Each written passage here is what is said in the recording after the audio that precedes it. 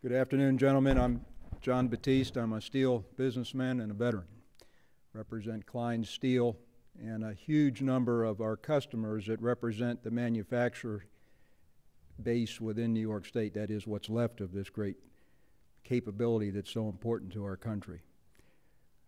We believe that we're a nation and a state in crisis, serious crisis, and fully support the Unshackle Upstate call to action. Extraordinary action, needed now.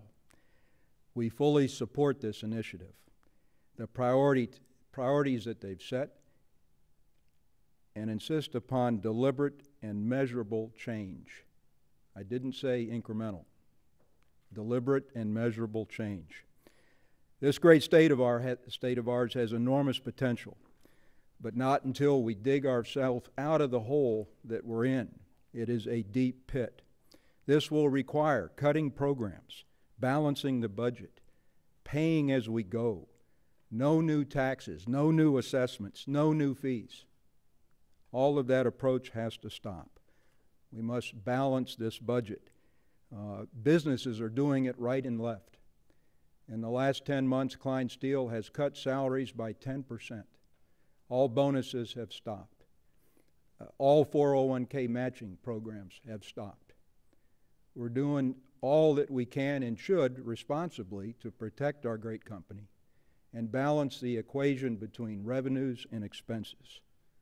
We did it. We can do it. We expect our government, the state government, to do the same thing.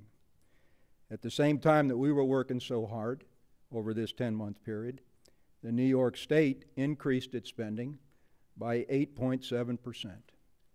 and funded that with increased taxes, fees, and assessments, and a reliance on the national stimulus package. My view is this is not responsible state government. Let me give you two very quick real-world examples of how this impacts a company like Klein Steel.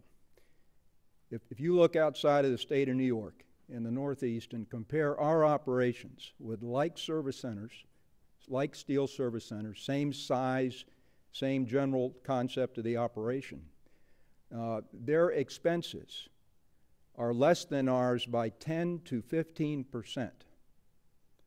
And that